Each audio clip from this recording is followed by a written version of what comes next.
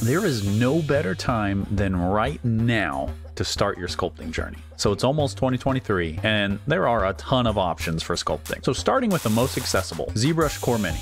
Now hold on, before you have an aneurysm, let me explain. So I know that this came before Blender on the list, but that's just because it is so darn easy to use. I know some people out there, well, Blender's not that hard to use. Compared to Zbrush Core Mini, it is.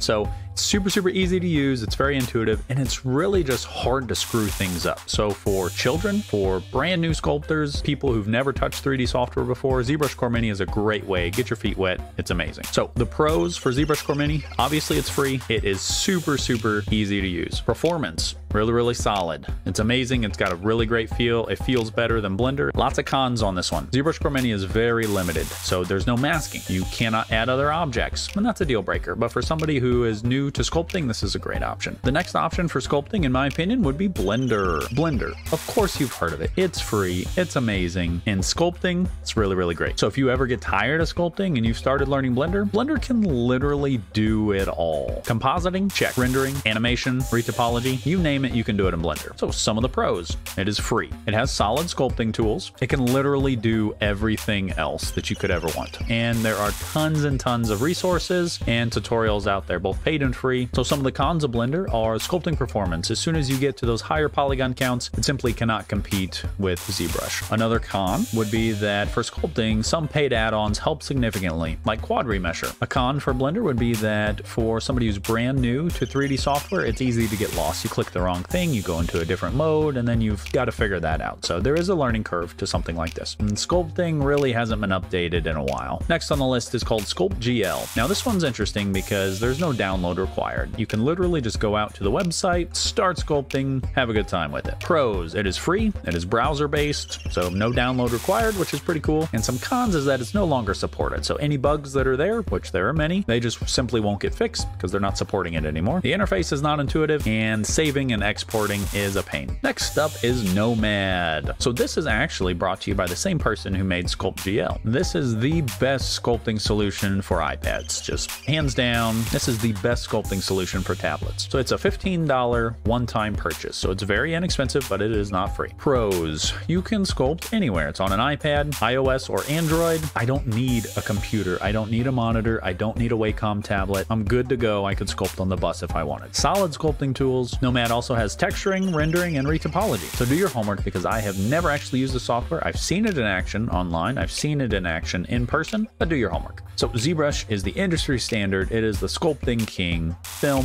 video games, movies, TV, hobbies, 3D printing, whatever. It is the king of sculpting. Has dozens and dozens of tools. If you can think it, you can do it. It is the best performance, period, on any sculpting software out there. And some of the cons, the price tag. You know, it's almost $900, so that's a lot of money. Another con is that there are many ancient features that are just kind of still there. There is a steep learning curve, so far steeper than Blender, but that's because it's made by aliens, so there you go. So another con is that it falls under the Maxon umbrella, and we haven't seen a real update in about a year. So if you're interested in purchasing ZBrush, watch this video first.